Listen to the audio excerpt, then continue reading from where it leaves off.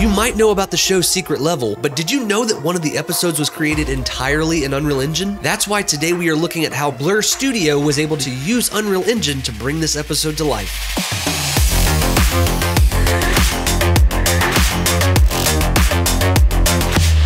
Welcome to Virtual Production Insider. I'm your host, David Stapp, and it's time for another entry in our Virtual Production Breakdown series where we look at movies and TV shows that use virtual production to bring their ideas to life. Today's episode is all about Secret Level, but more specifically, it's all about the Unreal Tournament episode. This episode was a partnership between Amazon, Epic Games, and Blur Studio, and Blur was nice enough to actually sit down and talk with me about their experience of making this episode. I got to chat with Jean-Baptiste Combier, who is a CG supervisor at Blur Studio, as well as Vladimir Somov, who is a 3D generalist who specializes in real-time cinematics. So today's episode will be a little different. I'm going to splice in bits and pieces of the interview I did with them, as well as some of my own commentary as we dive deeper into some of the topics we discuss. Now, if you're not familiar with Blur Studio, they are one of the premier 3D animation companies out there. If you've seen a game cinematic in the last decade, there is a very good chance that Blur created it or at least had a hand in it. So let's not waste any more time and let's just get straight into it. And one of the cool things I learned when I started talking with JB and Vlad was that this was one of Blur Studio's first projects they'd ever done in Unreal.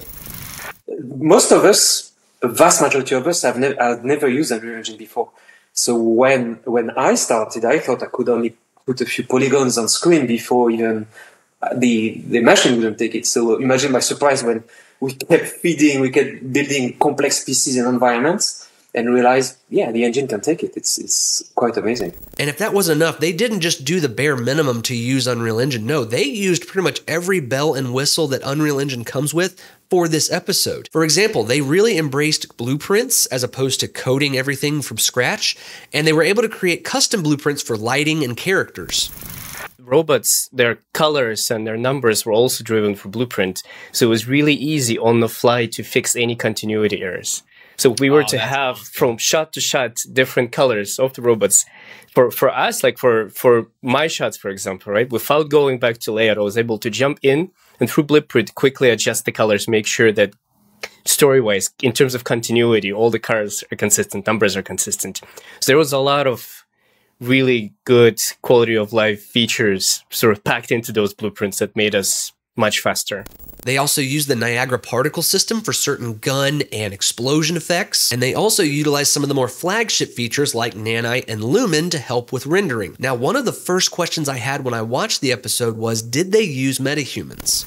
Metahumans are a really big aspect of Unreal Engine, and sometimes people go with metahuman pipeline using DNA. Sometimes people just go with their own custom characters. What was kind of the pipeline for characters and rigging for this show? Metahuman, when we saw it coming, I was like, that's quite awesome. All our characters, almost all of the characters, are leveraging metahumans.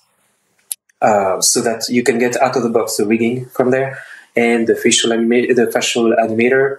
And then came a metahuman animator to animate faces. That also was a big game changer for us, a huge gain of time. As someone who has used metahumans a lot, this honestly is very encouraging, and they showed that there's not one way to approach metahumans. They were able to model and texture their characters completely from scratch and then inject the metahuman DNA into those characters so that they had all of the functionality that we're used to. This then allowed them to use other features like metahuman animator so that they could bring in data from their facial motion capture rigs and apply that directly to their metahuman. The same thing applies to the body mocap, so this allowed them to have access to all of the fancy animation tools and control rigs while creating the episode. Now, if you're obsessed with lighting like I am, you might have been wondering if they used path tracing or Lumen for the final render of the episode. In my research, I kind of came across that y'all used Lumen as opposed to path tracing, and I think obviously that plays a very big part in the efficiency because, as we all know, path tracing takes 10,000 times longer than rendering with Lumen. What was that process and thought process like? You want everybody to see the same thing, and why would we use a farm and wait for hours for a frame or an hour even for a frame? I think it's all in the sense of pushing how much we can push Lumen to look like what we are used to make. And I think this is a perfect testament to the power of Lumen, but it's also a testament to knowing that Lumen is just a tool, just like path tracing. And it's important to know the strengths and weaknesses of both. And this will help you as you're figuring out your animation pipeline for your project. Now, one of the biggest reasons that Blur decided to go with Lumen was just for its real-time abilities and the sheer amount of time that they saved on rendering the episode. They were able to deliver hundreds of CG shots exponentially faster than if they were to use path tracing, and according to them, they would not have been able to meet their deadline if they used path tracing.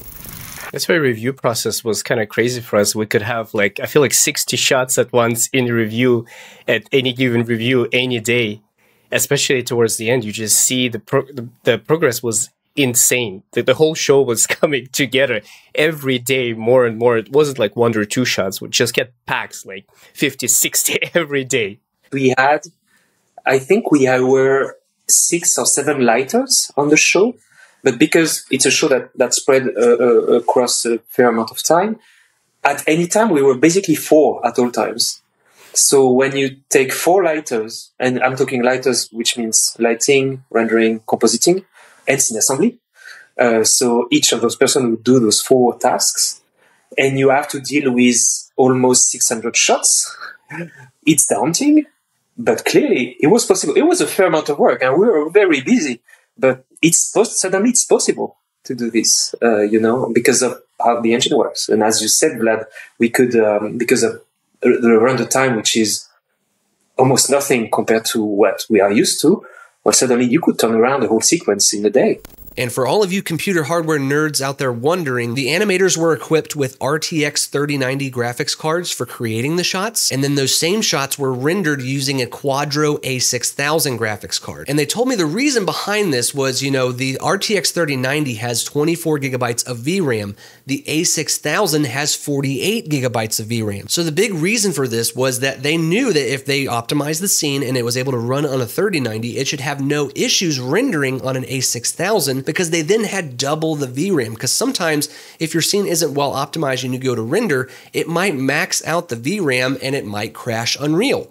So this was kind of like a fail-safe where they knew, okay, it's running smoothly and properly here on the 3090. We should have no problems and no crashes when rendering on the A6000. Now let's dive a little deeper into rendering, and it's probably no surprise that they used Movie Render Queue for rendering out all of the shots. The thing is that we have 600 shots to render, and we can't customize the render settings per shot. So we have to find at least a common set of render setting that would work for the vast majority of them. And then if you encounter one specific problem, then we can tackle it and dive into it. Finding the right settings and being able to decompose in passes then gave us all we needed to get the quality we were trying to hit. But it was a journey. It took us a while to figure that out. And it took us help from outside, from Epic, also to help us figure out. And if you're like me, you might be wondering, what render settings did they use for a project like this? Well, I'm going to share with you the screenshot that they shared with me for their render settings. You'll see the anti-alias settings and the console variable settings that they used for about 95% of the shots for the episode. Now, they did do some variation in their anti-alias settings, which I thought was kind of interesting. If they had a shot that had a normal amount of movement, they set it to 24 samples. But if it was a shot with a lot of movement, they actually bumped it up to something like 48 samples. That way there were more iterations and you'd get a smoother transition in the movement. And so once they had all of their shots rendered out, they were all brought inside of Nuke, where they added optics compensation like barrel distortion, chromatic aberration, lens flaring, halation, all of those things to really kind of add characteristics to the image that you would get from a real camera. And once all that post-processing is done, it's sent off to the editing team for sound design, color grade, and you have a final episode. So that is it for today, guys. I want to give a huge shout out to JB and Vlad for their time. Those guys are amazing, and I am so grateful for them just sitting down and sharing their experiences with me. And I also want to give a huge shout out to Blur Studios, Epic Games, and Amazon for allowing me to take a peek behind the curtain at how this episode was created. And as a reminder, I do have an upcoming course titled Unreal Engine Film School that dives into creating cinematics in Unreal Engine, but more importantly, focuses on implementing real-world filmmaking techniques into your cinematics. Every everything from lighting techniques to camera techniques. It's all the things you need to take your cinematics to the next level. So if you want to sign up and be notified about pricing and release dates for the course, be sure to sign up for the waitlist in the description below. And of course, if you haven't already, be sure to join our Discord channel. This is a place where you can come and surround yourself with other people in the virtual production community. And if you haven't already, be sure to subscribe so that you don't miss out on any future episodes. And as always, I'm David Stapp with Virtual Production Insider, and we'll see you guys next time.